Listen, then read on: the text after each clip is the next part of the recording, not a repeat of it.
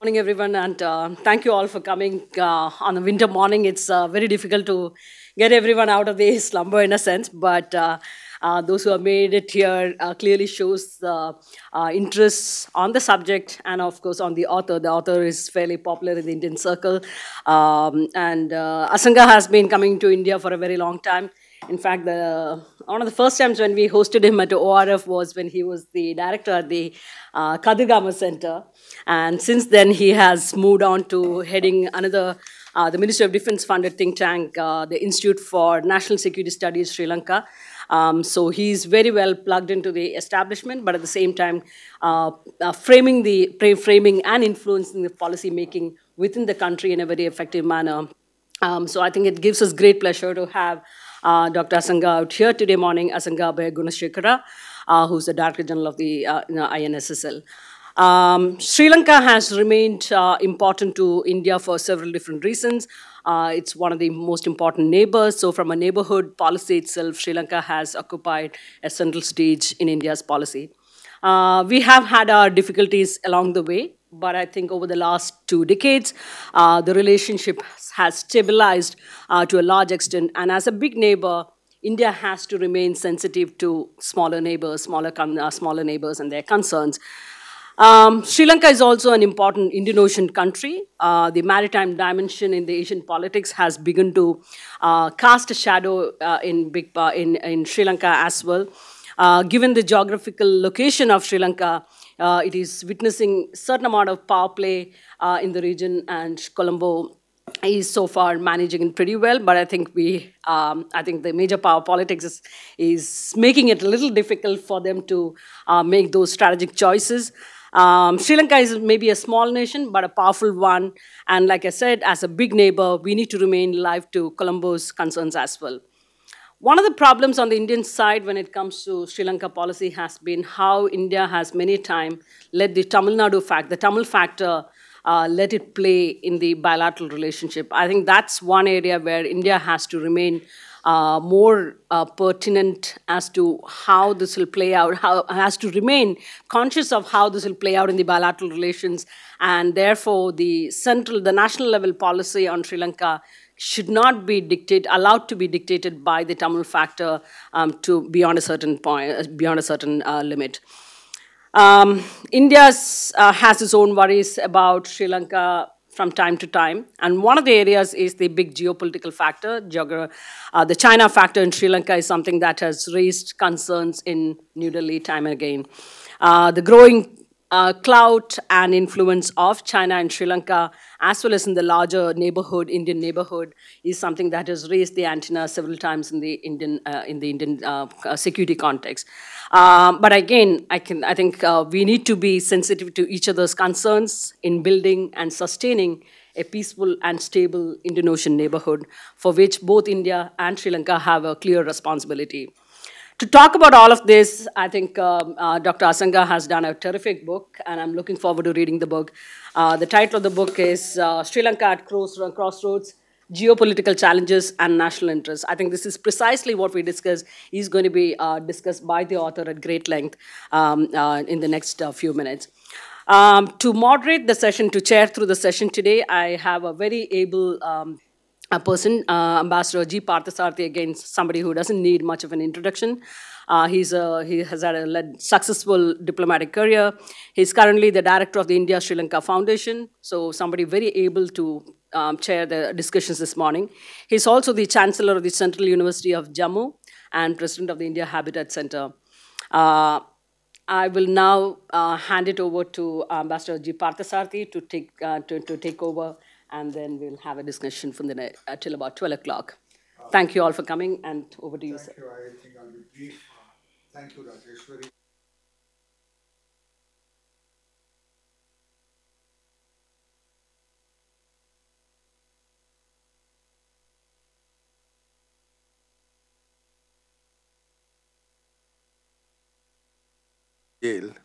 That's a pretty enviable thing to achieve. Welcome to the ORF. May I have really, Rajeshwari has said what needs to be said, but let's bear in mind that we are going into elections next year, and 2020 is both your presidential and parliamentary elections. So elections have their own dimensions. But I think something which I would like to mention, that we need to show sensitivity. And, you know, when submarines suddenly start appearing in ports in Sri Lanka, it does raise issues in India. And I would like to make one point, and Rajiv Bhatia, who's here, who's really dealt with this on a day-to-day basis for several years. I think it's not that India wants to tell you what your relations with a third country should be, and far be it. And in fact, you will find India working in Sri Lanka now together with many countries ranging from Japan to the West, where we share common interests.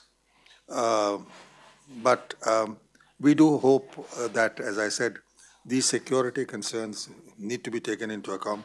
One basic factor which I've been working on, and I hope Sri Lanka will bear it in mind.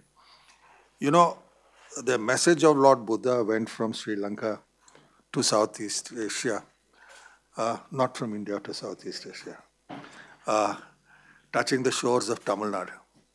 And I think we should look at combined Buddhist tourism circuits and enhanced people-to-people contacts on that basis. And finally, on the Tamils, I think really, if you see, our priorities have changed. The Jaffna Tamil is well off. He's got an expatriate community. Really, the people whom we are concentrating now, at least on the India-Sri Lanka Foundation, is the Indian Tamils, who have a long way to go. So I'll leave it at that, and welcome once again. I hope to read your book, and I'm sure coming from a friend and well-wisher in Sri Lanka, it's always welcome. The floor is yours. Thank you, sir.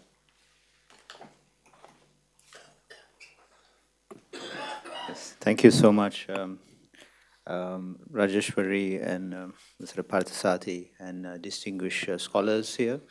So it is a great honor to be here at ORF. I was my first visit to ORF was some time back, and it was Ambassador Rasagotra who actually took his time to bring me here and introduce to some of the brilliant researchers here. So we follow your work very carefully, and your pieces have been very, very interesting, and also the on research. So I congratulate you as one of the leading think tanks in Delhi. So excellent work. Well, let me it's great to do the book talk, first talk in India, and because the Colombo talk is going to be tomorrow. Books are printed in India, although the publisher is in Singapore. And so so my publisher is saying, hold on, it is printed here, so you can do the talk. And thank you for such a short time, and Raji managed to bring this audience, and great honor to speak and also to talk to you.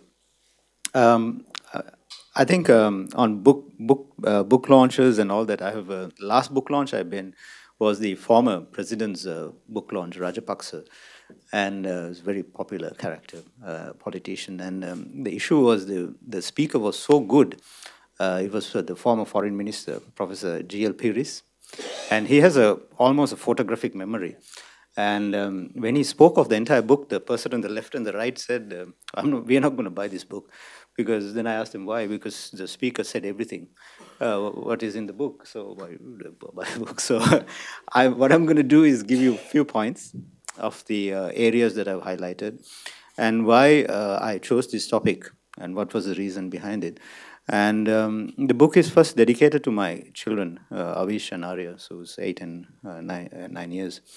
And I begin with a poem referring to the ancient Sri Lankan poet, one of the greatest we had. His name is Abeyagoonasekera, and he says a child is born, and he's not smiling because of the debt that the nation is having and the fear of tomorrow. I think it was very relevant to bring this to my book, because Sri Lanka is seen as a country that is in debt trap. We see there's predatory loans.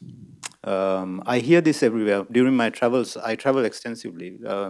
The last 10 years in think tanks, work first in the foreign policy think tank and now in the security think tank. So from Hudson Institute to various other places to Davos to, it's all a compilation of essays from 2015 to now.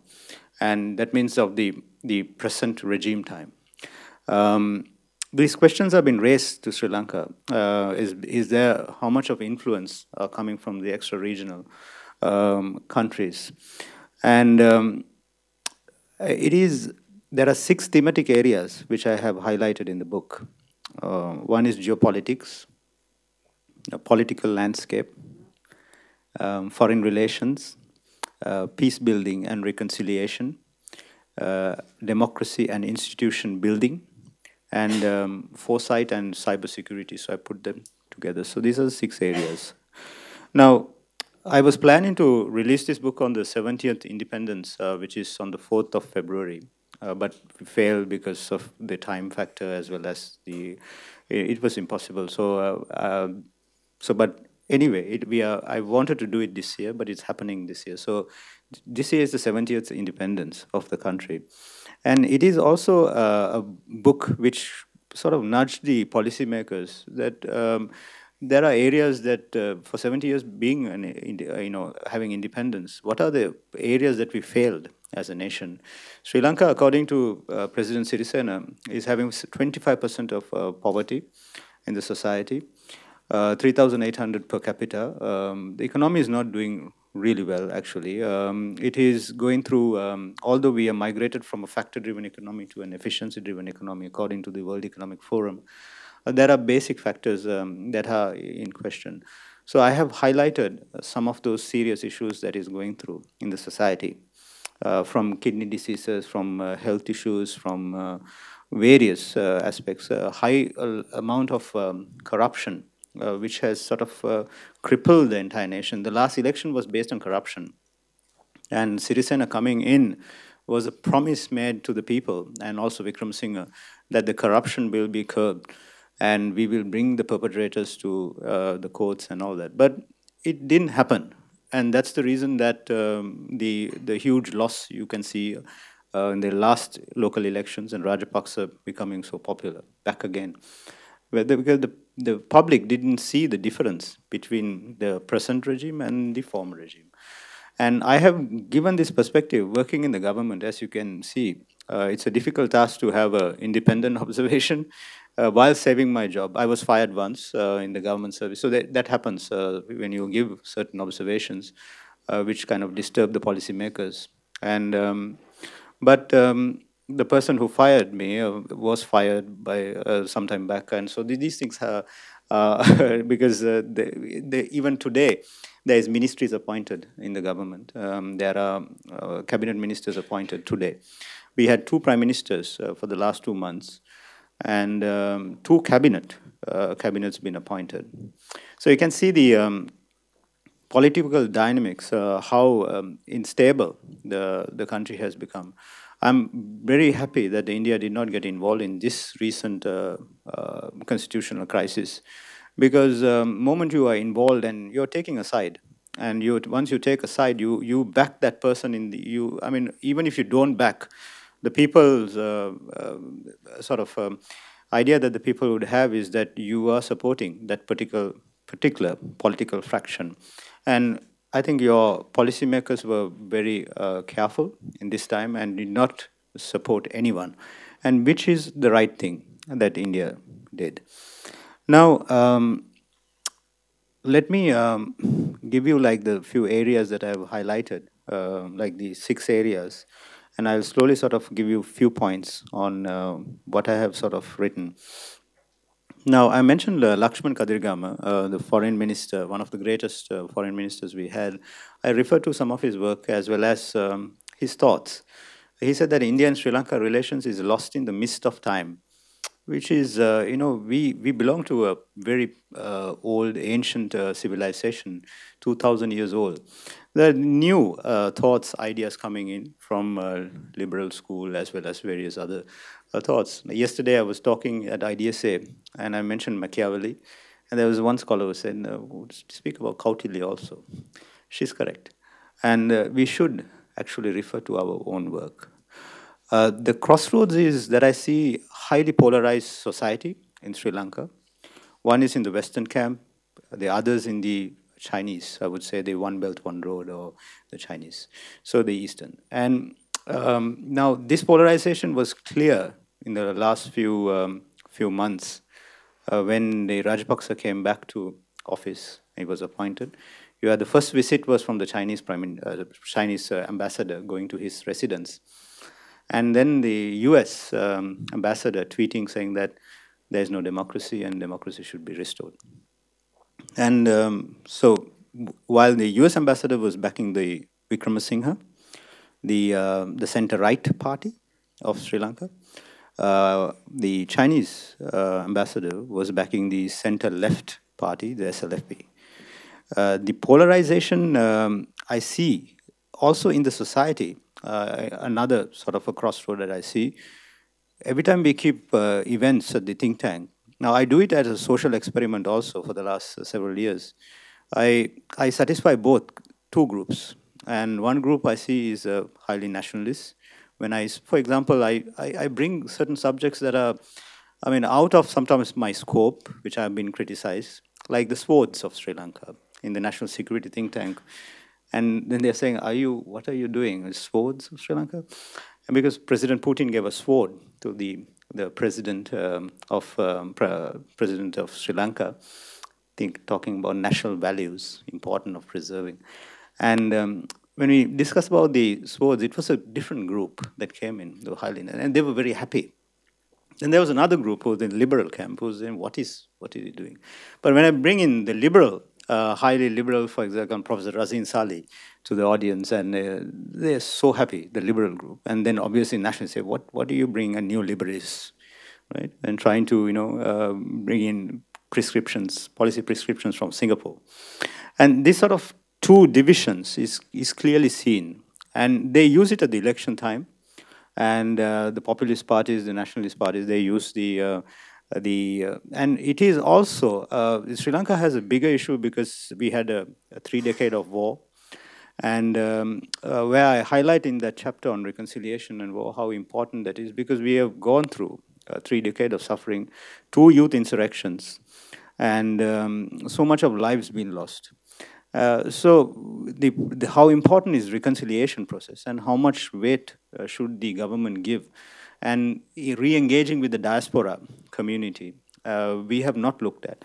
I speak about 3 important areas on the diaspora re-engagement to bring the economic benefit to the country, to bring also their thoughts, ideas, reconnecting. For example, the migration patterns are different, 80s migration, 90s. And the younger generation of the Sri Lankan diaspora, when I say diaspora, I mean the Sinhalese, the Tamils, everyone, and to bring them and into the country. And that's very important. These areas should be looked at. Genuine reconciliation can happen. Reconciliation, a lot of things have been done. During my time at the past Kadirgam Institute also, we did 8 National Reconciliation Conference. But the request was, now at that time we had a difficulty of bringing in ideas from the LTTE or ex-LTTE, because they were not allowed to come in and to voice during the previous regime, like the GTF, for example. Father Emmanuel wanted to come and speak at one of my this thing. Then the government said, no, you cannot bring Father Emmanuel. We don't reconcile with the LTTE. And so I had a problem during the previous time. But now the government has taken a position to engage with all of them, which is a good position. Now there are factors like the recent killings of the 2 police officers, which I was mentioning this morning also to Ambassador, that now, there are experts who would say, terrorist experts who would say that the LTT might re-emerge and all that. There is a certain fear is being given to the society. Even India and Sri Lanka should be cautious. But I don't see factors of LTT returning. There could be incidents like this, but the regrouping and fighting against the government, that is completely out. That would not happen. On the Rajiv also mentioned on the Tamil Nadu factor, which is a very important factor. I call it the Kaveri Delta effect to the nation. I look at it from the ancient past because what we have is an influence coming from the Kaveri Delta, the Dravidian influence, which we all has. It has been, and there was intermarriage during king's time. There was, our last king was a Tamilian. And so we should live with this. We should not fight over it, and we should accept it, just like the way our kings did. And maybe the colonial time, there is discussion during, certain scholars have pointed out, it was the colonial time that split this relationship and made it aggravated, this relationship. So between them. But anyway, the factors remain that we have to work very closely with them. I mentioned also at an event in ICWA, since Ambassador is also here, that I heard the Salman Khurshid, he was the minister at that time, and India voted against Sri Lanka. And I was there that day in India. And when he mentions that, he feels like Muhammad Ali being punched so hard, and he's been from the south, from the Tamil Nadu, and he's waiting for that opportunity to punch back. And he said that the central government's decision it should be made by the central government, and the influence of there are so much of influence coming in from the regional government or the Tamil Nadu. But unfortunately, he was not happy when he announced it that we voted against Sri Lanka. I mentioned that on my book. I think India-Sri Lanka relationship should be much wider. Track 2 relationship should be much more. Even yesterday, during my visit to the National Maritime Foundation, I was saying what are the joint publications we have done, papers we've done. So I've highlighted also in my foresight chapter that it's important that we do joint research on areas of maritime cooperation, on Indo-Pacific. I've also argued on the free and open Indo-Pacific, FOIPs, and also the how Sri Lankan policymakers see FOIPs, and also the OBOR, whether it's a sort of a counter to FOIPs. And so I kind of argue the dimensions on how we see it.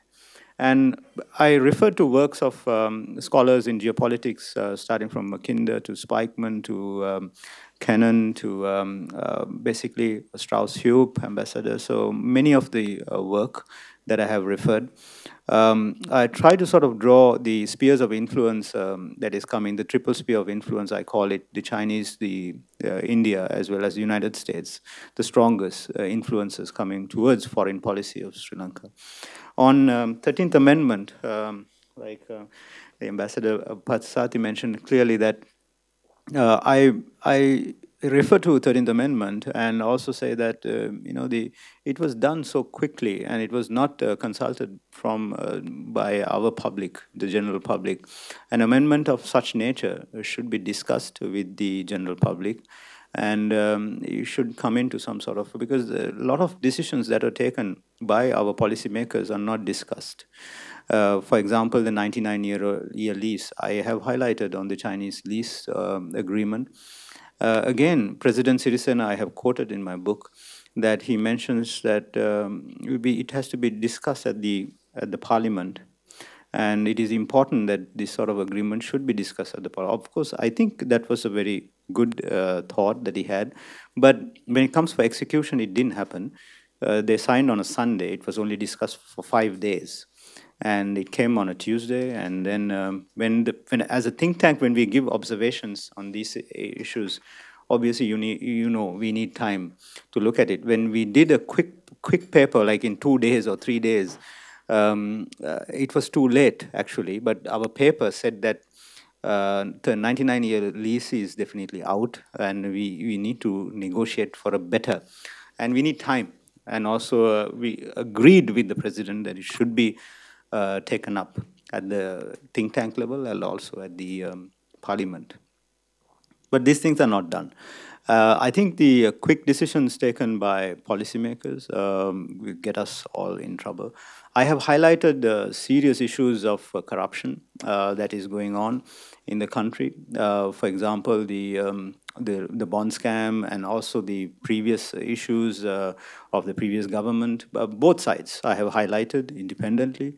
I have also mentioned on the issues on the journalists. We had certain killings of, for example, the Lasantha Wickrematunge, who was one of the greatest journalists we had suddenly the assassination of, and then the press freedom index that Sri Lanka has drifted away, the corruption index we have drifted away. So these issues I have clearly pointed out that we need to sort of overcome these issues. So I think overall we are at a crossroad. We need to choose a better path, a more rules-based democratic order, rather than opening our arms to quick money and loans and getting trapped. And so the better path will be much difficult to choose, probably. I believe it's not only Sri Lanka. When I visited different countries like Kazakhstan, for example, I saw this. This was like a few months ago. I saw this happening even in Central Asia. I have seen also in other parts of the world also, and also discussed with scholars. Ecuador, they are building ports in Ecuador, in Latin America. And there are a lot of development projects that are going on. But are the governments making right choices, right decisions? Are the decisions of national interest?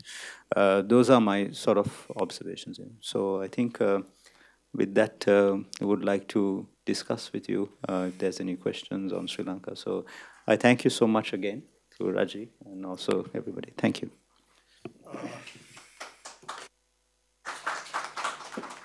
Asanga, I think we'll go into questions and answers, which you may have to get into now.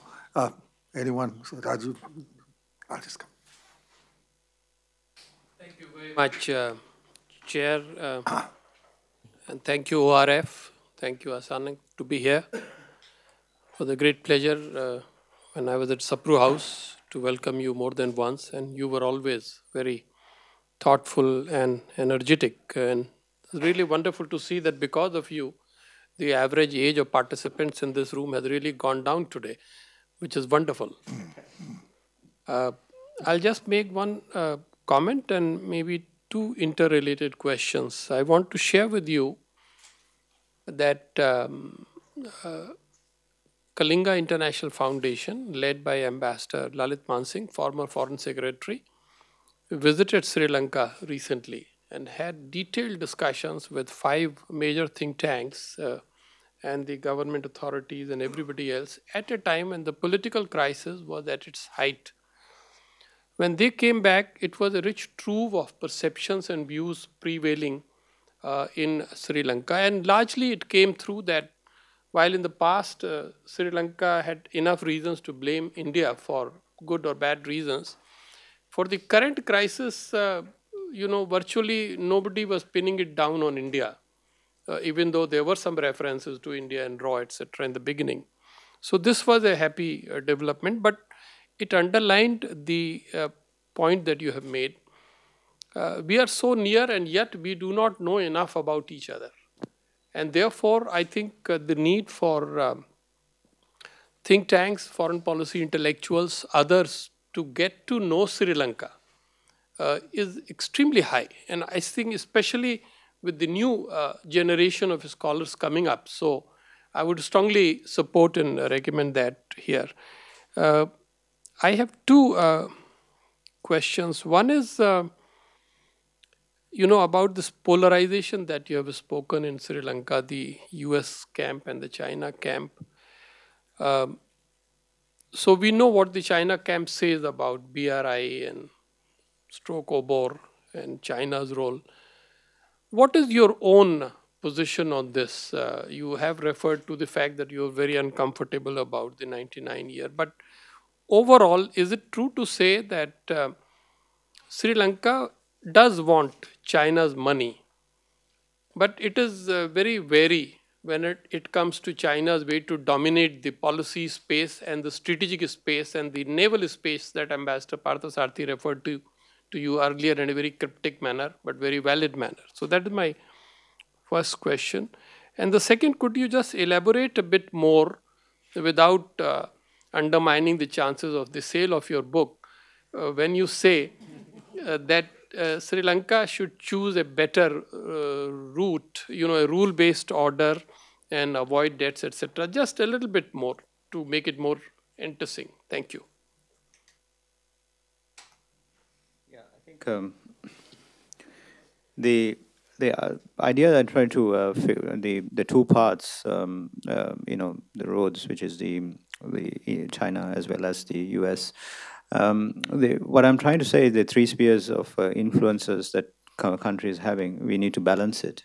And I referred to works of starting from Madam Bandaranayaka's sort of closed Indian Ocean Zone for Peace coming in. But then Javadana's opening up to United States to come in during 1978. And the two sort of, the political ideologies that came in, one is a closed, but not to allow extra-regional powers to come into this vicinity. Then the other is to opening up. And so my sort of suggestion is balancing would be the best possible way a small nation like Sri Lanka could do, and carefully calibrate on policy, not to come on quick decisions like the 1990 lease and many others projects that are sort of already in the pipeline. And Sri Lanka has to be extremely careful when you're making decisions. Even on the submarine visit, I have mentioned I think it's important that Sri Lanka and India has closer collaboration in these areas, because every time a Chinese submarine comes to Sri Lanka, we don't need to sort of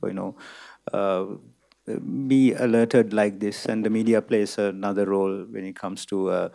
But when you inquire about even the first submarine visit from a few Indian scholars who were here, as well as and also the officials, it was made too political also by the media community and all that. But then I think we should have better understanding, like you mentioned, that we don't have. But when I raise these questions, unfortunately, from Indian policymakers, there is a bit of a reluctance also to say that, okay, we will have some sort of security understanding on these areas. And these are areas that we should build, because geographically this is the closest proximate country that you have. And we should have that muscle to sort of say that India and Sri Lanka has this understanding. And submarines can come for port calls, that is fine. But we have this richer understanding, a better security understanding. So balancing is my sort of view that I bring in. United States, EU is our largest exporter. Like, for example, the exports are sent to EU and US, but China is, we are getting the imports, actually, the largest importer. And China has become the largest trading partner in terms of imports, not only exports. So overpassing India. And so India used to be our largest trading partner. Now it's China. So these dynamics are happening, and balancing is extremely important, and carefully taking calibrated decisions rather than sort of, knee-jerk reactions from policymakers on certain projects, on decisions, And we get into a much, actually opened up a huge risk. We're bringing by, for example, now there was a discussion on the military airstrip, Palali, that India was interested. And then there was a feasibility study should be done. And then the Prime Minister was speaking about it. But you see, now there is a strategic side we have to look at. Military airstrip. So is it the right time for India to come and invest in a military airstrip? I don't think so. So, because you come and invest this time to Palali, that's on the northern airstrip. So these things have to be looked at in strategic dimensions. I mean, some may be looking at it in the economic dimension, maybe creating another airport, but I don't think the strategic dimension has been considered in that decision by India. So these decisions have to be carefully thought. Thank you. Yes, sir. My name is Rajiv Saxena. I studied in Canada, and I studied in Canada very seriously. That during the very bad time with the Sri Lankans faced over there. And so I had three types of friends, like Sri Lankan. One of them was Tamilians, pure Tamilians. The second, pure Sinhalese. And the third, Christian Tamilians. And during that time, it was a very traumatic time for them. Still, many of my friends, because in Canada, at that time, India was not considered to be a rich country. So we had very few, let me be very point blank frank, that Indians as such never had too many white friends. And Sri Lankans were their best friends.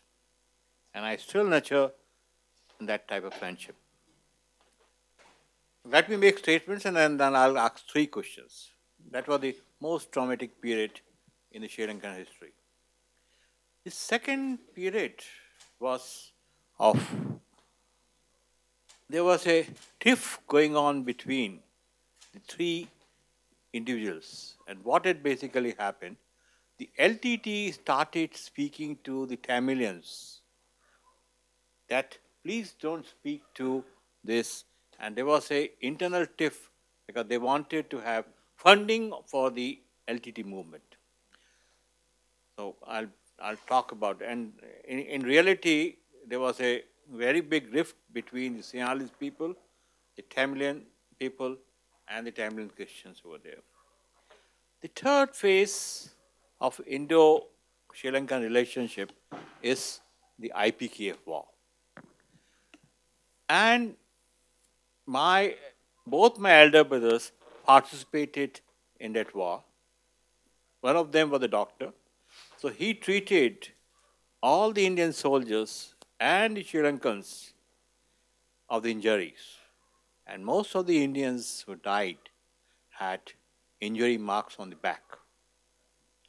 That's the thing which my elder brother, who was the commandant of the Army Hospital in Chennai. My brother was flying helicopters, so he used to provide us. My question to you is that, has the pain of the 1983, 82-83 trauma is over? First question.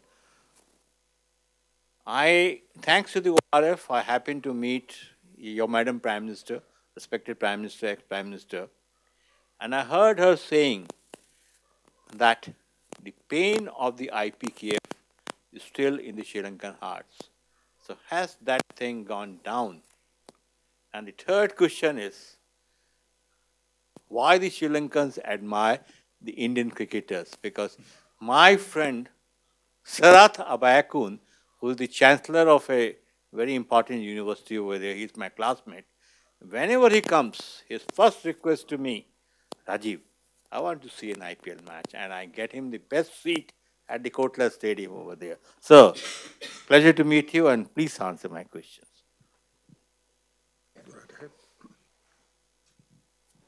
IPKF question, I think Parthasarathi, Ambassador Parthasarathi would be the best to give more light because he was there, and I was a kid at that time, and he actually saw everything by his own eyes, his experience, all of it. On the 83, are we still feeling it, the Tamilians? I think the diaspora is still feeling it. I'm in touch with few of the diaspora members. As you know, my father was also assassinated by the LTT. So I'm in touch with them, the diaspora. The Canadian diaspora especially, there is Rahim, who is there in Canada. He's number 2, he was number 2 in the LTT. He is in touch with me. He's, Kittu is basically, Kittu and Rahim ran the show when Prabhakaran was here. And Rahim is now in Canada. Actually, I was in Norway also, so I met. Okay. So I think their view is still there. I mean, obviously, because they're hurt. A lot of people have been killed, assassinated. And so I think reconciliation is the only way forward. We have to reconcile at some point. I have to, on my father's death, I have reconciled with them. That's why I'm talking to them. And there's no other way forward because you have to think of the future generations. And there are mistakes done by the policymakers. Initially, 83, for example, burning of the library. That was a huge mistake. And policymakers were silent at that time. So I would support them in 83, because if that happened to me, putting myself in those shoes, I would be hurt. There were grave mistakes done by policymakers. So now the way forward is to reconcile. President Sirisena actually did a good thing one time in his administration. He forgave his own suicide bomber. I think that was it was not projected much in the media, but then I think that's a great thought. You know, somebody coming to assassinate, and then he was clearly earmarked and he was arrested. And then when he forgave the suicide bomber, he comes and now he's having a normal life. But then he thanked the president. And so the thought was it done on a political reason, for popularity? I don't think so. That sort of genuine reconciliation should come. And because what's the use of referring back to the situation? And Prabhakaran was you look at him as a leader. Did he actually was there for the Tamilian cause? I don't think so. There's been issues even at the IPKF time. His leadership you can question many times even at the IPKF time. Probably he didn't sort of stick to the words that he mentioned. He didn't want to come into political process. He was looking at a separate land, and it was impossible to give the Elam that he was. I mean, it was not geographically. Historically, you can't sort of, number one, approve it, that they had a separate land, and then he was fighting for it. So I think the political process, he completely, killing of Neelan, I have mentioned him here, Neelan Tirichalan. And also, I quoted his wife, actually, after losing the husband, how a wife feels like. And I quoted her, saying that he was not allowed to come home. He was a Harvard scholar, a humanitarian. He was one of the greatest minds of what we had, but assassinated. LTT saw a lot of people like that as a threat. And so they got rid of, just like that. And I think this reconciliation is the way forward. So 83, yes, I would say outside the country it is there, but we need to work more towards that. Celebration of victory, I don't agree from the initial stage that when Sri Lanka every year celebrated the victory. I said let's look at it in a reconciliation day, a day that to remember and also to reconcile, rather than projecting a victory. That would sort of, divide further. So this was my observation. And the cricket, I'm sorry, I don't follow cricket. I'm one of them, so... So even Virat Kohli doesn't follow.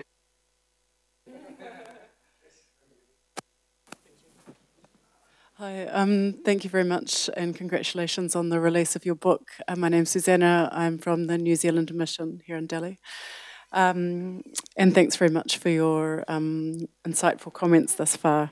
I'd just like to note on the matter of the dichotomy, the West and China, or free and open Indo-Pacific and OBOR, that countries like New Zealand, we actually share a number of similarities to Sri Lanka. We have Australia as a very big country with natural connections.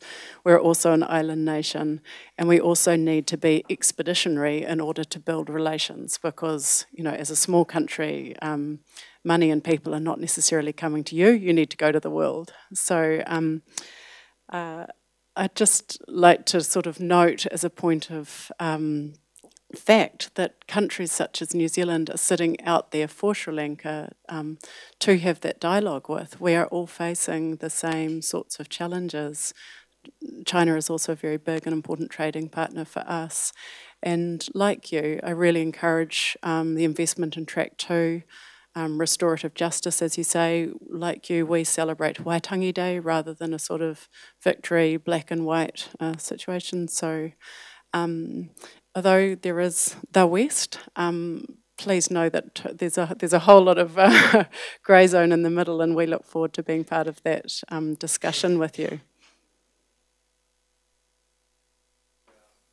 To New Zealand also in the book where it was a visit to New Zealand that I learned about the quota management system which you have on the amazing the fishery stock, how you manage it.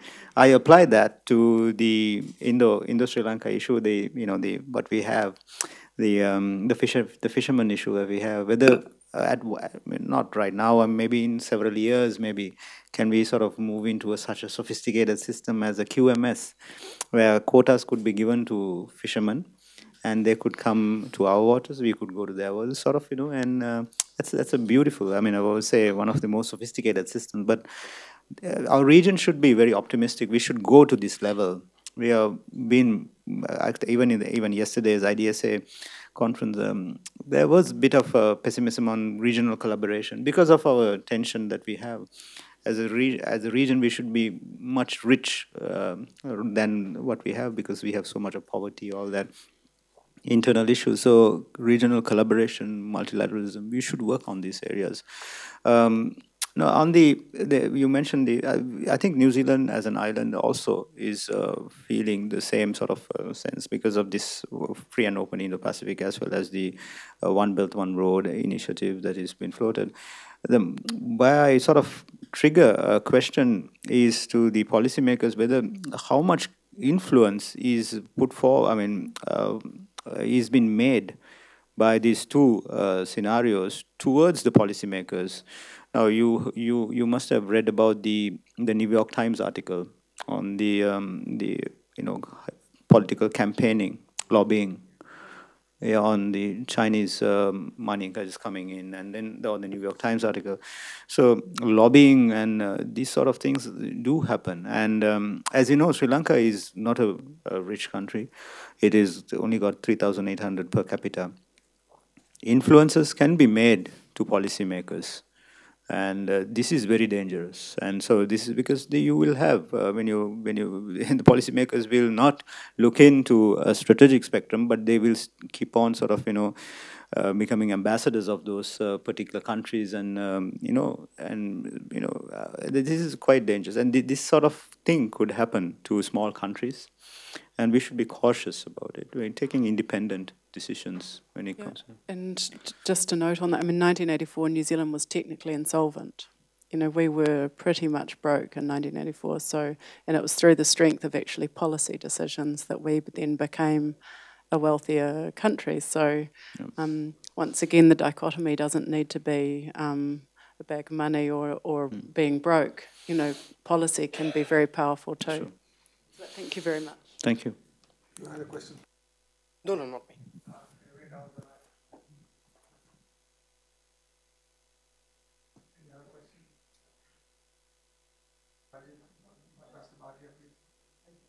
One more question, because we keep talking about fisheries and, Sri Lanka surrounded by the Indian Ocean. What are your thoughts on the possibilities of collaboration in the field of blue economy, Asanga? The blue economy, I actually emphasize the richness of the Indian Ocean and how much that India, both Sri Lanka and India, we have not taken much advantage of what we have, the ocean resource what we have. And unfortunately, we are sort of in moving from the economic side, thinking of the economic side, we moved into sort of military and political dimension much more. So there is more sort of the balance towards, I think, sort of been lost in this, because economic side is not been looked at, because always sort of about a base in Djibouti, or a security tension that is coming in. But once we give focus to these areas, we lose the economic sort of dimension. I mentioned in a couple of articles about it. There are media highlights on the Nimitz. I start from the US aircraft carrier, the Nimitz coming in to Sri Lanka, how big that is. And, it's been played so much by the media that, aircraft carrier, okay. I call it a floating base. So sort of my point of reference was like saying that this is also a base. I mean, it's a floating base with 5,000 people. I think the security dimension is spoken much, which is important, but then again, the economic side is not looked at. The resources we have, what Sri Lanka is, I mean, we are claiming from our sea, from the UN, the law of the sea, the 21 times the zone now, the richness of basically what we have, the minerals, as well as the fisheries and various other sort of dimensions are not been looked at. And it's important that we focus on, because the Indian Ocean will be the future of us, will be in the ocean. We will have to focus. I refer Kaplan, his work also on referring to Indian Ocean and the richness of Indian Ocean. The reason of the extra-regional influence is also because of this richness of our ocean.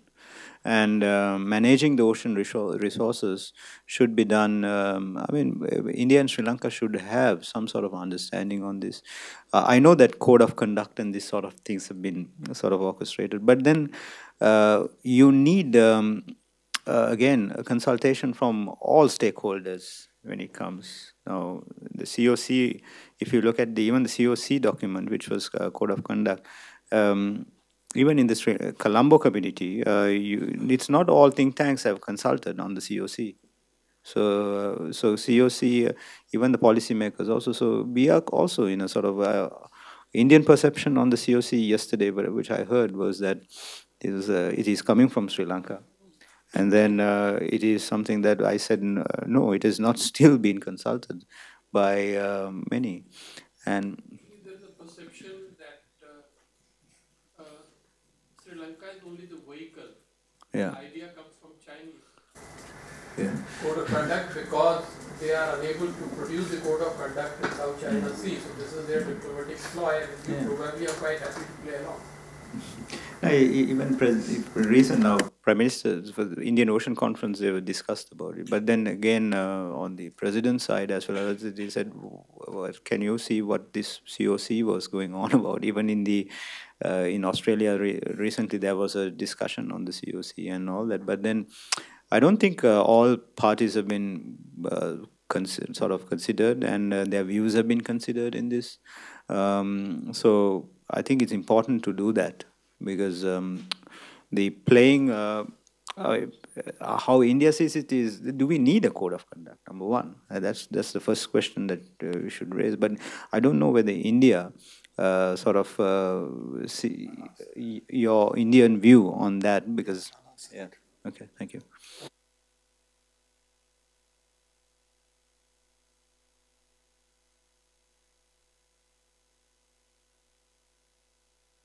You should rethink about the India-Sri Lanka FTA and its effectiveness. Thank you. The FTA, which is again in question as well as been discussed by so many years now, and I think again there should be some discussion in Colombo. There's not much has been done on even at the FTA. So now the benefits to Sri Lanka has to be understood by our community.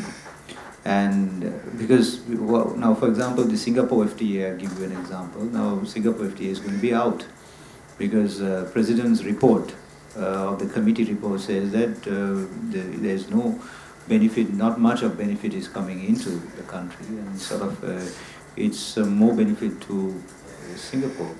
And the experts have pointed this out. So, but then it can be ruled out by another set of experts also, appointed by the Prime Minister in the Sri Lankan case. But what I think the benefits have to be clearly explained and understood by our society. Then the policymakers should be able to back it. The problem is you try to do it in a fast as possible in a way. And this anyway, why should we do it in a quick manner or in these things can take time, and we could schedule a time frame, for it to happen, and then we could implement it. I mean, even if you ask from the general public, now the Colombo view would be different from the outside village view. If you ask about the FTA, they might say there's a huge fear, or a villager would say because of again policymakers would make those for their own advantage probably. On their political advantage, they would do that. But we should find a way to sort of implement these things. It's important. I support fully multilateralism in here. I think the way forward is multilateralism. You need to engage, bring more sort of collaborative approaches, economic dimension-wise. Dr. Saman Kalagama I have mentioned. He worked so hard to get the FTA. Unfortunately, we lost him also. He passed away at the IPS. He was heading the IPS Institute. It's important that these things happen, and we need to sort of, work on it. But then, again, we need to send the message across to the people, show that the benefits that India, Sri Lanka would get, and also, vice versa. Thank you. Any other queries? Well, let me... Can I just one quick, because of that point raised by Ambassador Bhatia also, I think China with its deep pockets, I think its presence in Sri Lanka is quite clear, and India has its own lacunae in terms of the economic wherewithal to do things where what Sri Lanka needs. And in that regard, I think there has been the talk about, and this has been part of the India-Japan, for instance, joint statement about India-Japan going together to aid assistance, extend assistance to Sri Lanka where it needs. Is that something that you see as a feasible, is Sri Lanka open to that kind of a partnership, India-Japan partnership in Sri Lanka in extending aid and assistance to some of the infrastructure projects and other sectors? Is that a possibility? How do you look at that? Well, if you looking at Trincomalee, for example, which India and Japan both interested in it, I think even in the Trincomalee, if you look at the early agreements on Trincomalee on the IOC, and there are questions raised again because of the lease agreements that were signed and at that time, but definitely Japan and India could work on basically development projects in Sri Lanka, and how best we could balance. Now, the situation here is that you should understand now, Hambantota, after the 99 years, then you had the Mattala story, the airport, and then it's also called the ghost airport. There's no flights coming in, and now India's interest in Mattala, and then to whether is that to sort of balance China or the influence of balancing. So there were many articles. So I captured sort of a gist of it in the book, and basically, what are we sort of using one part of the island for another nation, another to the south to the China, then the west to somewhere else? We sort of balancing that, or I think. Then I was also saying about a multi-base. I mean, if you're looking at even bases, you think of a multi-base, and then, I mean, if the base is now, there's one discussion that I want to sort of mention. A Japanese scholar who mentions that does Sri Lanka has the muscle to sort of ward off if there is a serious interest coming in from the Chinese, for example, on a base and all that. Does Sri Lanka have the muscle and the economic power? Maybe in the future, will Sri Lanka has that power to sort of ward off that pressure? So the Japanese scholar was saying, no, you will not have the rate that what's going on in the country. You will. I agree with the scholar, because the economic situation is not so good. The political situation, the instability that is going on. If these things continue, would we have the muscle to sort of, ward off this pressure or limit this pressure? Now, that's the very rich question. I would say that we would need to focus on that and have more rich engagement with India. That is number one, because that's the closest, geographically that's the closest. We need to establish that, and think tank level we could do that, Raji. And Japan coming to development, India coming, of course, that's a great, I mean, there is no issues from the general public. About even at the Hambantota on a predatory loan, if you ask the general public that is this about a predatory loan, or they wouldn't care it is a predatory loan. I mean, it would be in the Colombo circles that what they want is development for the country. As you know, it's a country that has been going through so much of suffering and all that. So even the highway is appreciated by the general public. They appreciate the work, but when you have an airport without flights, there is a question there, because whether feasibility studies were done, the business models were done, again, how fast these decisions were made, and it's a 100 million. I mean, it's a waste of money, I would say, because when you come into decisions like that, and when the proposal came in, so our writing basically at the Kadiri government, I was there. And so my suggestion was to expand the terminal, have another terminal in Katunayaka. That would have been a better option. But to have another international airport, what could we cater? The surroundings, the hotels, how many hotels do we have? Nothing was looked at. We have only one hotel at that time, now we have two, which is Shangri-La and the Peacock, and so that's about it. But then does tourists come for this? How much could we sell? I mean, business models need to be looked at. If Trincomalee is a strategic port, it is not a commercial port. Trincomalee couldn't, because it's a 70-meter depth, natural depth it has. It is a strategic port. I look at it commercially.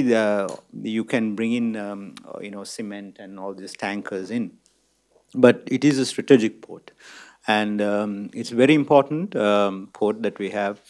And so I think the development of the surrounding areas of Trincomalee should be looked at. Thinking of the national interest also, and bringing in the development.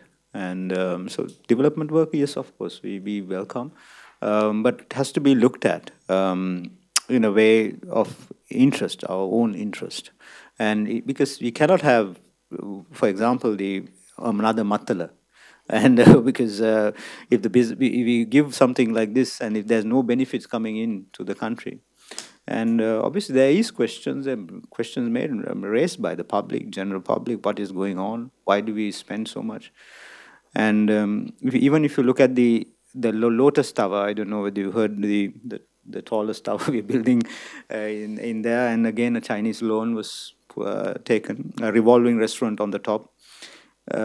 Is that a priority when the economy is going through like this and all that? I mean, a tower with a revolving restaurant on the top. Then again, an antenna on the top. I have mentioned that also, a Chinese installation of an antenna, and they mentioned that it is a military installation, military antenna. So then there was questions raised. Then the Chinese, the reply on the Chinese basically military attaches, then nothing much to listen. Even if it's interception in India, there's nothing to listen. So this sort of, even the submarine, it was like that, because they said that it was not even nuclear. Why do you worry so much? But I think we need to invest, the two countries, on. It is a serious time that we are going through, with the global Indo-Pacific issues that's going on and all that, and so it's a time that we need to invest, and we have not done that, unfortunately. I don't see that we have done it. Thank you. On the code of conduct, India has settled all its maritime frontiers. either bilaterally or trilaterally. And just to set the record straight, we don't go around with codes of conduct. When we lost a case against Bangladesh on an island, we handed it over. We don't argue with international tribunals, and we abide by international treaties we have signed. So I think before people pontificate on codes of conduct, they would be well advised to first observe the international convention, the UN Convention on the Law of the Seas. Every international conduct on maritime affairs flows from the UNCLOS. So I hope our neighbors will understand that. And in the case of Sri Lanka, I can assure you my father was Chief Secretary in Tamil Nadu, and when the Delhi handed over Kachativu, oh boy, there were almost riots there. But we did it because internationally we had an obligation to hand it over. So let us be extremely clear, even as I said with Pakistan, it's not the law of the seas which is at issue, it's where the land boundary meets the sea boundary, which has to be determined. So I think any attempt at codes of conduct, as I see it, is a Chinese ploy to weaken the UN Convention on the Law of the Seas. And I would hope Sri Lanka bears that in mind. This is point number one. Point number two is it does worry us if our neighbors get into a debt trap. Let me give you the case of Myanmar. They wanted the port of Chokphu to be built, which is next to the port of Sitwe that we have built. Sitwe is merely to connect our northeast to the Bay of Bengal and access. The port project of Chokphu was to cost around $1.3 billion. Our Sitwe cost much less, incidentally. The fact of the matter is, the Chinese were steamrolling them with $8.3 billion of investments. And Myanmar suddenly realized, and I can assure you, Hamban Tota is now diplomatic language across the world of a country's sovereignty being sold. Or given up because of getting into the wrong debt situation. And that set of projects was not just Hamban Tota. It was the airport, it was the sports stadium, it was several which came in around that area. So I talked to my Pakistani friends. They are now worried because the Americans say, we are not going to give you IMF loans with our money if you are going to reuse it to repay the Chinese. I think this is an international reality we'll have to recognize, that the Belt and Road project has this dimension. I mean, Mahathir is no fool to turn down $21 billion of investment. It was just not walking into a debt trap. I would urge friends in Sri Lanka to also study the readings of debt trap diplomacy. Because honestly, I'm not interested in a naval base in Sri Lanka. We're quite happy with what we've got on our shores. But, you know, we also do sometimes worry when an understanding reached on the Colombo port suddenly becomes a subject of more study. For what? Yes, the fact of the matter is that Colombo's 90% of its traffic is not meant for Colombo, it's meant for Indian ports. It's largely a transit port to India. So I think, as I said, we should show greater sensitivity towards Sri Lanka. I think the way our fishermen behave is abominable. They are in violation of the treaty of the Kachativu Treaty and everything else. And what we are now doing is really implanting some wisdom on the fishermen of Tamil Nadu, that it is the Sri Lankan Tamil you are hurting in Jaffna by doing what you're doing. And therefore, New Delhi, I can assure you, is working very, very hard to get them deep sea fishing so that they don't transgress into your soil. But it's linked in Tamil Nadu politics. But finally, I would like to say this to this audience here. We are deeply grateful to you for the memorial to Indian soldiers. Every time an Indian visits Colombo, we regard it, and please believe me, 1,000 Indian lives were shed because a Sri Lankan party was being separatist. That is the reality, whatever went through at that point in time. You are our friendliest neighbor, and I enjoy my family and I visits much more to Sri Lanka than anywhere else. But perhaps much apart from the daily politics, perhaps we should start talking of regional tourism and Buddhist circuits. You will benefit, we will benefit, because, and I hope ORF carries out a study. I'd be willing to help you. I'd be willing to get you guys from Aspen who would do it, because a Buddhist tourism circuit containing Sri Lanka, India, and Myanmar will be a money spinner which all of us will benefit from. So thank you, Rajeshwari, for inviting me, and I'm sorry for boring you with a thank you, Ambassador. Absolutely. It's great to have you to moderate this particular wonderful discussion. And much thanks to Asanga for making it to ORF. And we were the first ones to, have this. And he got to see his book in India. First book club discussion in India, first book discussion in ORF. We are very happy.